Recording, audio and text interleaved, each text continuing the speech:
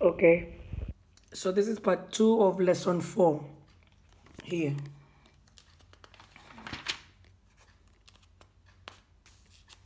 See? 5 number summary. We need to define what is quantitative data. So write this in your notes.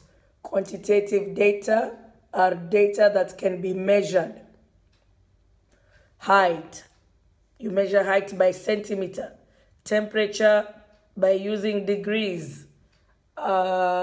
Weight by using kilograms. Distance by using kilometer, miles. Rainfall by using liters, cubic centimeter, cubic meters, like that. Gallons.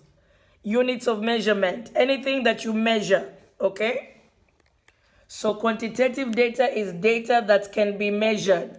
You use a ruler, you use a weighing scale, you use a thermometer, you use a gauge. Anything that has a rule like this, has numbers like this that you can read like this, okay? The clock is a tool for measuring minutes and hours, okay? Time, days, okay? Like that, okay? Make sure you write this information here. Quantitative data are data that can be measured, okay?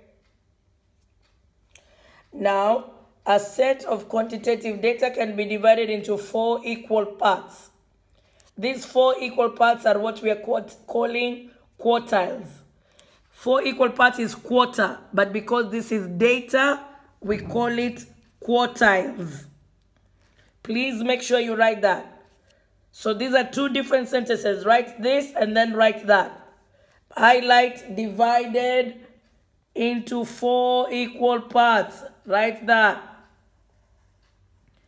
And if you divide things into 4 equal parts, you will get a quarter, another quarter, another quarter, and another quarter. There are 4 of them. Now, when you change this to decimal, you will get 25 hundredths. When you change it to percent, you will get 25%.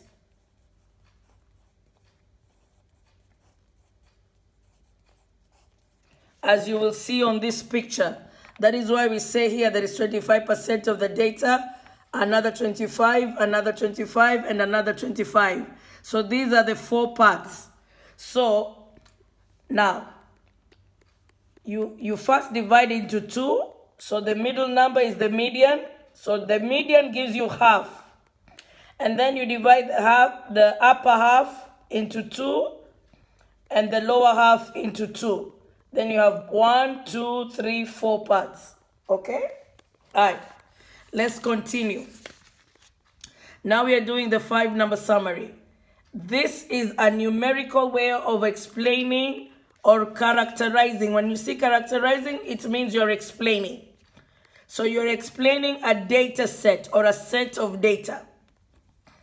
So you collect data and the question will say, characterize this data. When the question says characterize this data, it means give the 5 number summary. Or the question will just say, give me the 5 number summary. It means the same thing. So the 5 number summary will have 5 different values. Well, it will have 5 values. Sometimes they will be the same, sometimes they can be different, like that. Some of the numbers can be the same, like that. Okay? It depends with your data.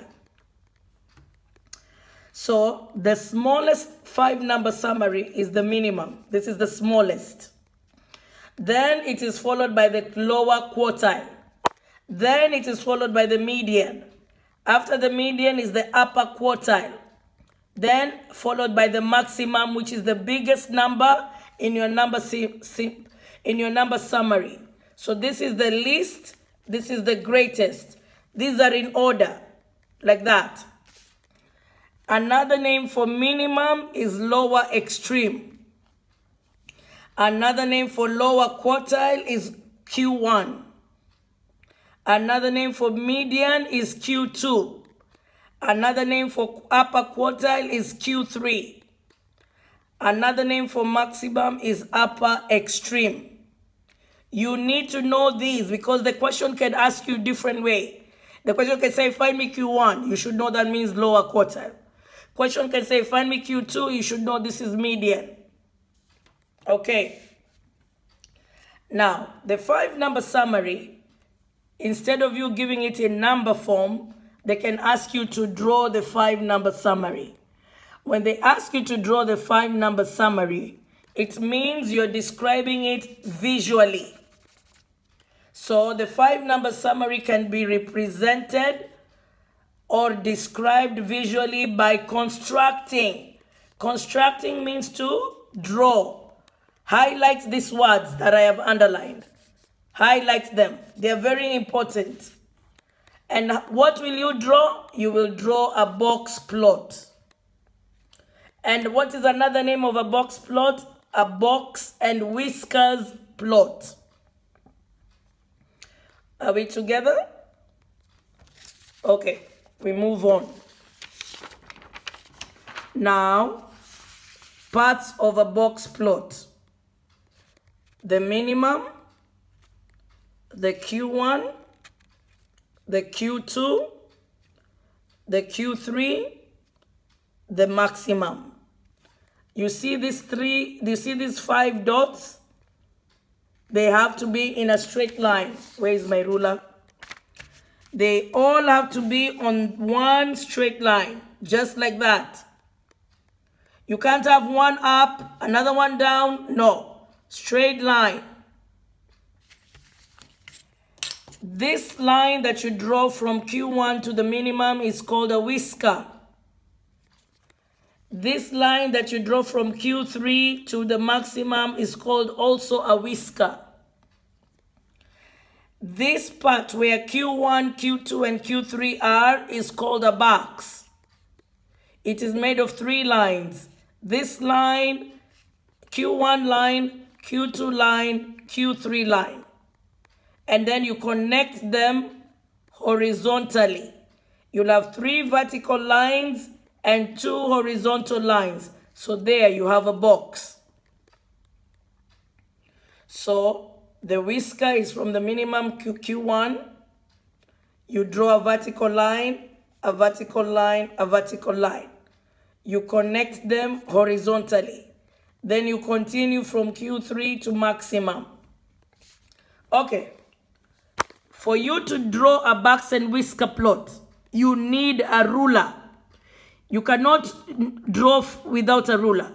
A ruler is very important. These spaces here on the number line must be congruent. They must be the same size. If I take the ruler and I measure, it will be same, like that.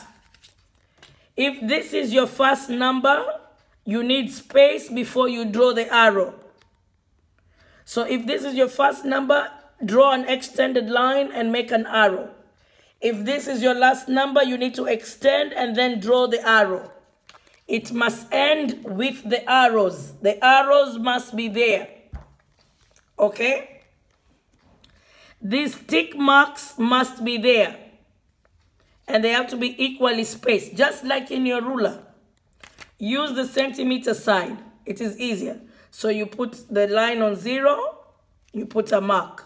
On 1, you put a mark. On 2, you put a mark, like that. You must start with the minimum. This has to be the minimum, always.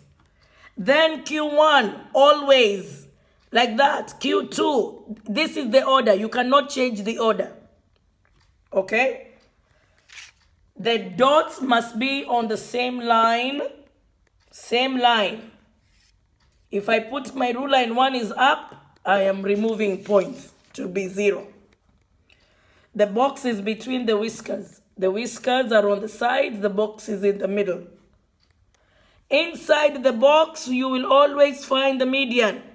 The median should be in here. Okay? Alright, now let us do our own.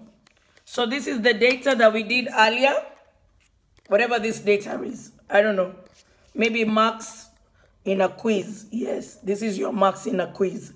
I gave a quiz and this is what the students gave me back. So now we want to do our 5-number summary. So you have your data, then you arrange it from least to greatest, then you write your 5-number summary, and now let us answer. The minimum is 5. That's the answer, 5. The maximum is 13. Let us do the median. 5 goes with 13. 6 goes with 13. 10 goes with 13. 10 goes with 12. 10 goes with 12. 10 goes with 11. 11 is our median.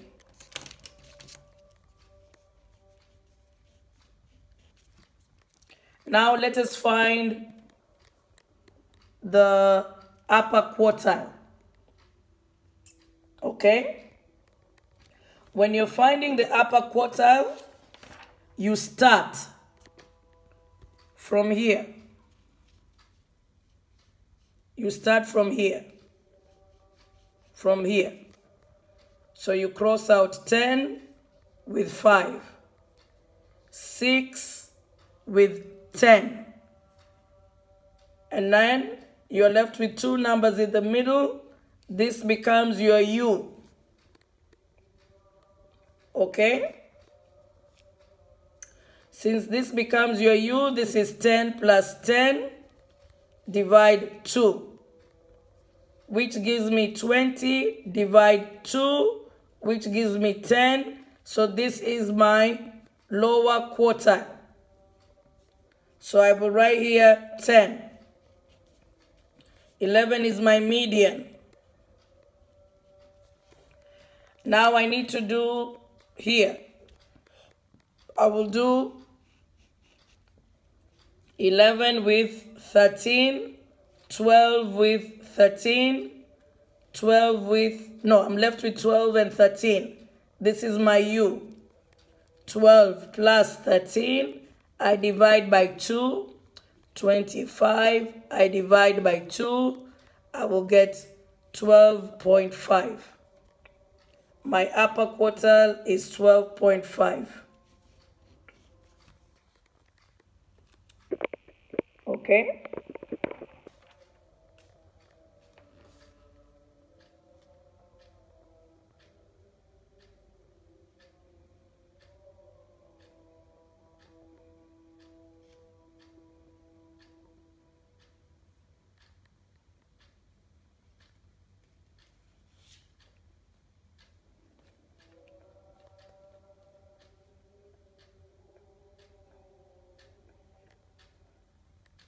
No.